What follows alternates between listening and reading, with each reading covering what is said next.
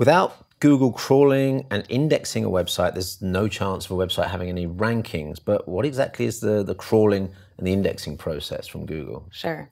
So Googlebot is Google's web crawler, which is the way that Google discovers new content and sees if content is updated. So that's the crawling process. And that's also how Google identifies and extracts new links to be crawled in its crawl queue. And without crawling, you're not going to have the pages indexed. Right. So it's really important to set up your site in a way that Google's easily able to crawl through the links on your site.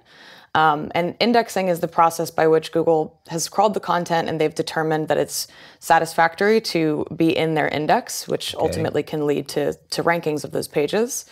And the source of truth for this data is Google Search Console. So in order to set up a site and get it indexed in the first place, you want to go to Google Search Console and submit that domain, or create an XML sitemap that has a list of all the URLs on the site, so those can be considered for crawling and indexing purposes. Right.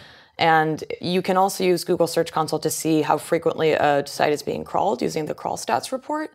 And the coverage report will indicate if something perhaps has been crawled but not indexed. Okay. So as a new website owner, I first have to let Google know that I've got the website through the Google Search Console, and then I can check that again through the Google Search Console reports. Yeah, exactly. The coverage report in Search Console will indicate any crawling or indexing problems that you might have. Great. Okay. Thanks.